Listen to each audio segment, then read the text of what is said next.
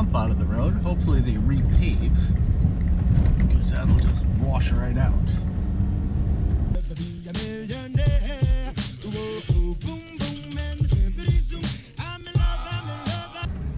Well, the water boys have now got the downhill closed off, so I had to come down the uphill and then cut across and make it, and luckily nobody was coming up the uphill. Did you get all that? Going down the uphill, then down the downhill. Luckily nobody was coming.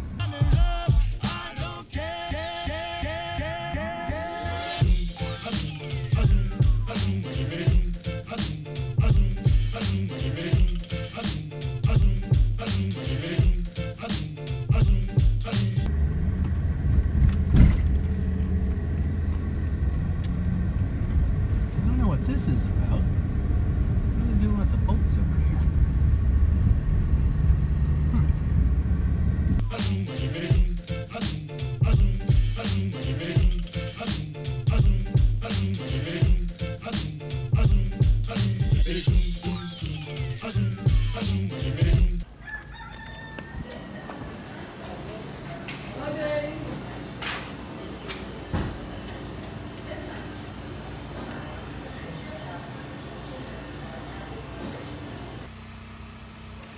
And back down the up road.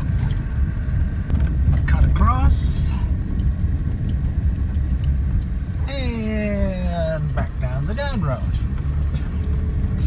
Ah, yes. Okay, kitties just came home. And it was very odd because when I came home, the plate was over there, which that's where I left it, but it had bones in the plate. So either somebody came and brought them bones to eat, or they found bones and they brought them and put them on the plate. I think that's very odd. Why would the kitties bring the bones, put them on the plate to eat? I don't know. Strange. It was a hot day out in the sun today. It's a project I'm working on, supervising, helping, whatever you want to call it. And, you know, one of the things that happens is that when you're the boss, there's a lot of times, and on this job, I'm one of the bosses. And there was a little issue this morning where I wanted something done, and it didn't get done the way I wanted it, when I wanted it, etc. So I was not happy. I told this young person that when I ask him to do something, I mean ask him to do it, period. I'm not going to explain why or anything else. When you're the boss, I'm always thinking 5-10 steps ahead of where you are in something. So when I ask you to do something, I expect you to do it. And he just grumbled and blah, blah, blah, and went about his own way. So I had one of the other bosses, and that solved that, sort of. But this will be a one-time thing. I'm not going to go through this with this person because he thinks he knows better than me what to do when he's 20-some years old, and I've done construction all my life.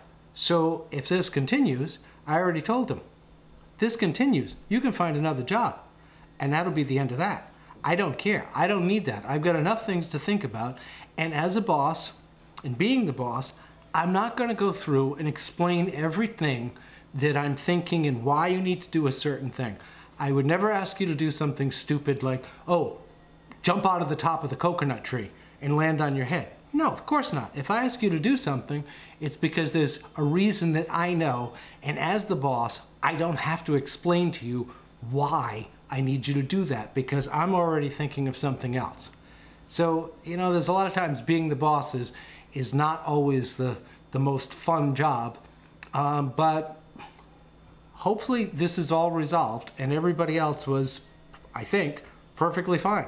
They were like, okay, right.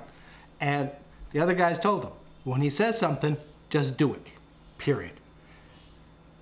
That's how being the boss is. It's not always a fun job.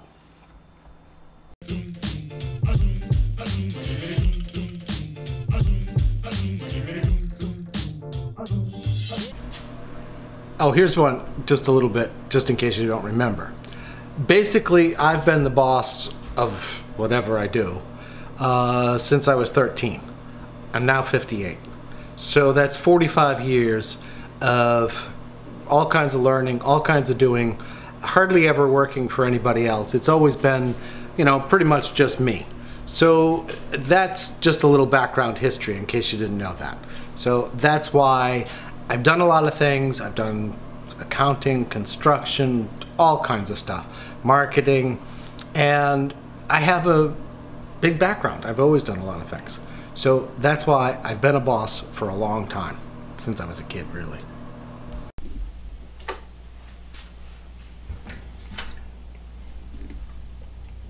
Yeah, I have to do laundry too. Boss does a lot of things. And then of course there's this one. This one is the original mommy. This is a daughter. And that would be a son to that one and a grandson to that one. We've got the whole family clan going on here. I don't know where the little girl that goes with that one is, but she's usually around too. You've seen her. I just realized I have a slight dilemma. I didn't have time for breakfast. By lunchtime, I didn't have time to cook. So I went to the bakery and got a scone.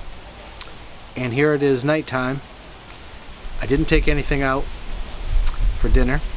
Even if I did, I forgot to hook up the gas to cook on the stove. So I'm not sure how tonight's dinner food type thing is going to go. I actually went to Convenience for You. I was gonna get, you know, one of those little Briar pints of ice cream. They didn't have any. So we're gonna have to come up with a plan B, because I think by tomorrow I'll be really hungry.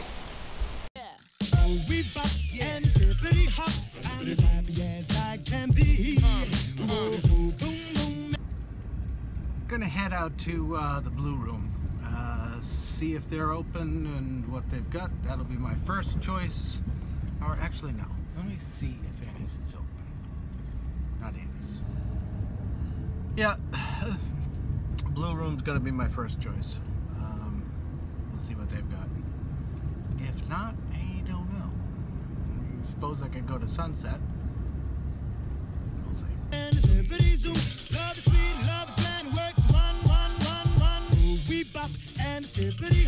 I'll never be a millionaire. And hippity hop, I'll never be a millionaire. Whoa, boom, boom, and hippity zoom. I'm in love, I'm in love, I'm in love. I don't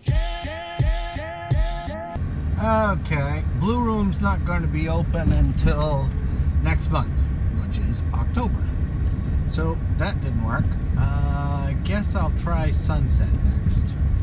I would think they'll be open.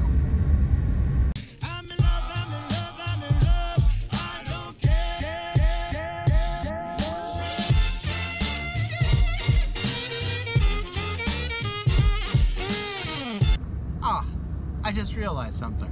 Today's Thursday. Sunset's never open on Thursday. Oh, man. I'm gonna have to come up with a different plan here.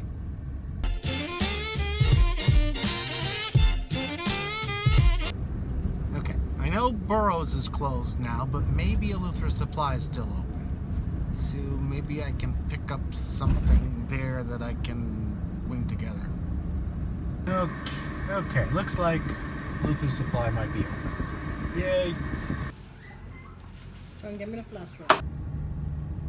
Well, I guess it's going to be hot dogs tonight. Wasn't my first shot by a long shot, but I can microwave those. And then tomorrow I've just got to find a time to put the gas tanks out. Better than nothing.